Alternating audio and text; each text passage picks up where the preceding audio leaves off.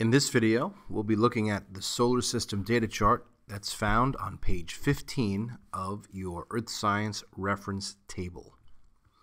So here's our solar system data chart. It lists the Sun and the 8 planets in our solar system along with Earth's moon. In addition to that, you have some other information that without this reference table, you would be expected to memorize or remember. So let's all give a round of applause to our reference table. That's enough. Okay, first, the Sun is the only star in our solar system. It is the gravitational center around which most objects orbit. The inner 4 planets are called terrestrial planets. They all have in common a high density. They are small, relatively speaking, they are dense, and they are rocky, meaning if we were to visit any of these planets, you would be able to walk on a surface, a rocky surface, very similar to Earth. Next, we have our Jovian planets. Our Jovian planets are gaseous planets, and they are all very large.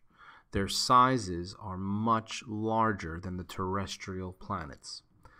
They also have very low densities.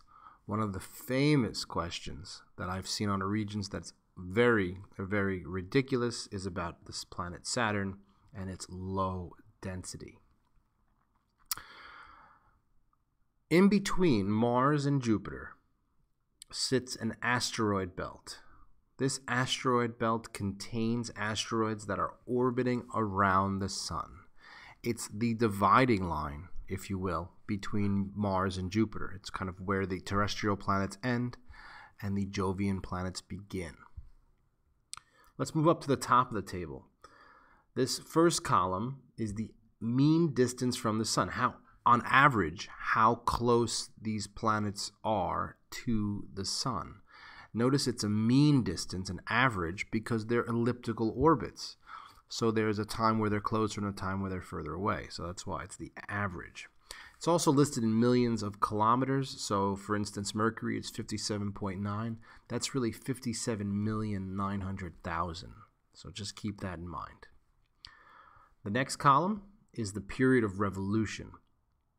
That's how many days or years it takes for this object to orbit around the Sun one time. So basically, if you're talking about the planet Saturn, it takes 29.5 Earth years. So the Earth revolves around the Sun 29.5 times before Saturn revolves around the Sun once. That's really what this equates to.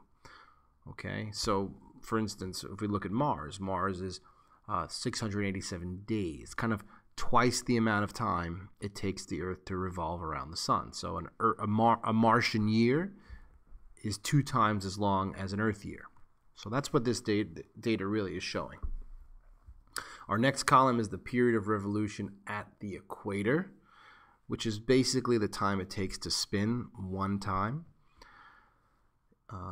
So if we go down to the Earth, familiar to us, 23 hours, 56 minutes, 4 seconds, that's a day, right? A sidereal day.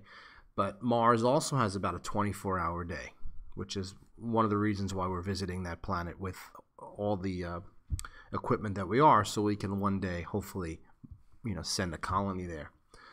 The other planets have varying rotational speeds. Venus takes 243 days.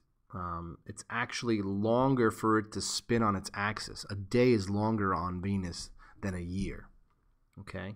And all the other planets, you can see that the rotational spin has very little to do with the position it is in the solar system and the size of the planet. Those two things do not matter.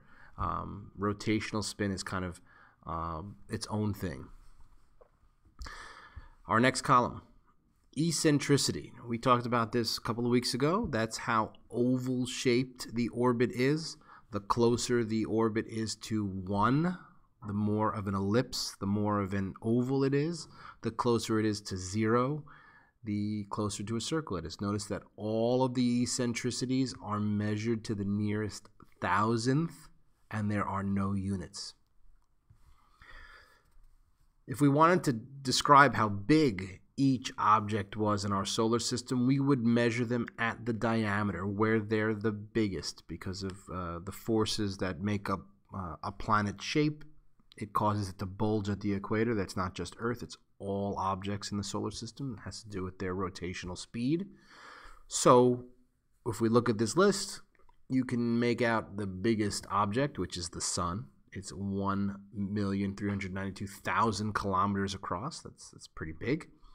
But when we talk about planets, Jupiter at 142,984 kilometers is the biggest planet in our solar system. Okay, Saturn's not far behind, but that's how we can estimate in comparison to the Earth how big planets are.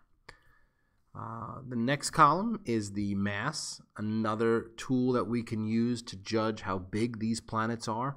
But this is a little different. It's not measured in kilograms. It's really measured in Earth units. So the Earth is 1 unit, and this compares all the different parts of the solar system to the Earth. So, for instance, Mercury is 6/100ths the size of Earth's. So it's a much smaller planet. Whereas Jupiter is 317.83 times the mass of Earth. So that's how that works.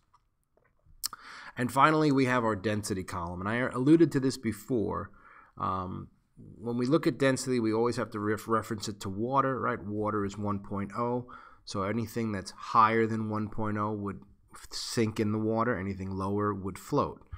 So we have this information about the density of planets because when the solar system formed, all of the denser materials were exploded out during whatever process started our solar system, probably the formation of the sun. And that denser material couldn't travel very far in space because it's dense, it's heavy. And it made up the inner 4 rocky planets and the asteroids that orbit the sun. After the asteroids, denser materials didn't make it that far. The only things that did make it that far were less dense materials, like gases. So that's why the gas giants really exist at that distance from the sun, because denser materials just couldn't make it out that far. One of the common questions that I've really come across when it comes to density and planets, it's kind of ridiculous, but you should know it.